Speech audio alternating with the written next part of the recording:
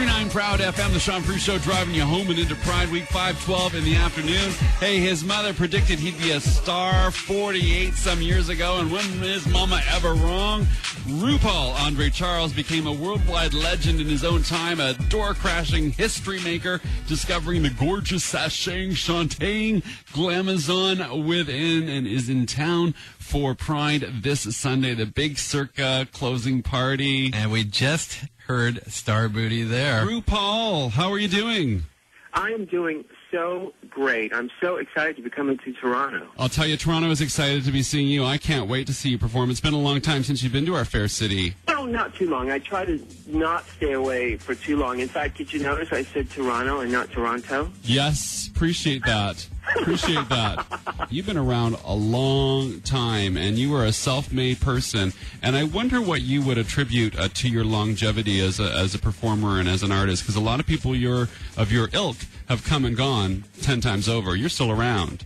Well, you know, my biggest challenge in my career, and always has been, is to stay interested in what I'm doing. And honestly, that is the hardest thing to do.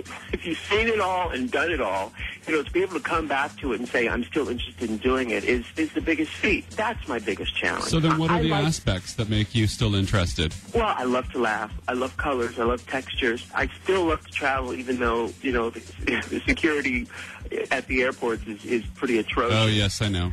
But I still love experiencing new people and just being creative and just experiencing life on this planet. I interviewed you about 4 years ago when you were last in Toronto, and you said that one of the tricks for you in keeping all the balance of your lifestyle was clean living. Is that still the case? Come on. Yeah. The truth, RuPaul. It is true, you know. It wasn't always true. You know, I've done a lot of different things in my life, but you know, these days, for me to be able to keep up the energy, it's important for me to, you know, to do right by my body. So, yeah. I think one of the things, because you're talking about your longevity from you being interested in what you're doing, and I think one of the things that makes you really interesting from an audience standpoint is that you've created a whole life for yourself. You are a self-made person, and I know that when we talked last, you said it was really important for you, for young people, to see that anyone can do their own thing and create a life for themselves. Absolutely. In fact, we've got a reality show that we're doing here in the U.S. It comes on Logo in January. And basically looking for America's Next Top RuPaul. RuPaul's Drag Race, it's called.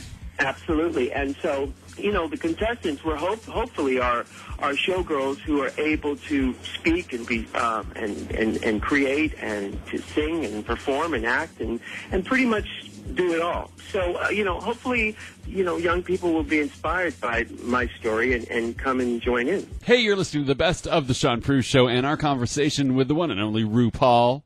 Hey, you're listening to the best of the Sean Prue Show and our conversation with the one and only RuPaul. When you see showgirls of today, what are they doing right? What they're doing right is a lot of the shame attached to boys dressing or playing with girls' stuff is gone. And actually, you see that in also in a lot of male porn. A lot of the younger models who are coming up don't have the shame that was attached to it many years ago, which is a good thing.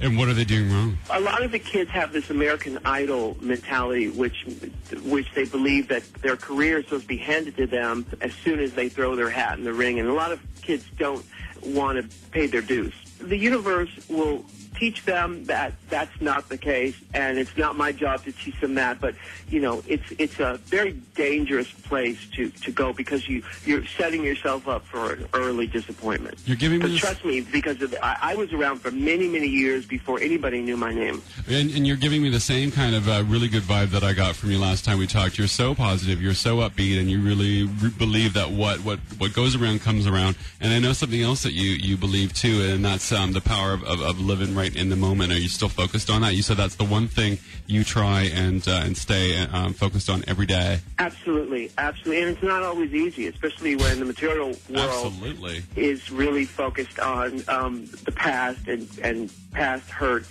and all that stuff. And acquiring for the future and what you're going to get tomorrow. Right, absolutely, absolutely. In fact, I just had a delicious Caesar salad. I'm sitting at my New York apartment looking out at this beautiful tree, getting to talk to you. Someone's in the now. Someone's in the now.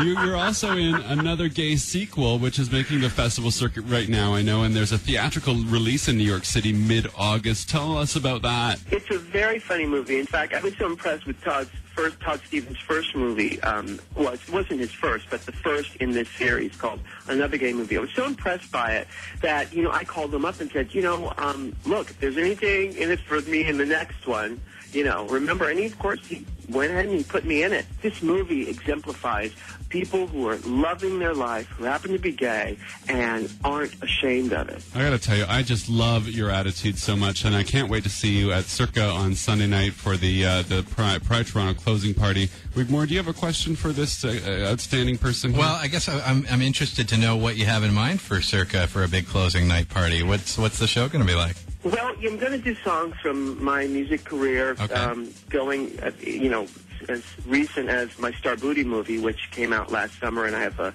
songs from the Star Booty movie that I do in the show, all the way back to, Supermodel and House of Love. So, and then, lots of costumes and all the, trickery that...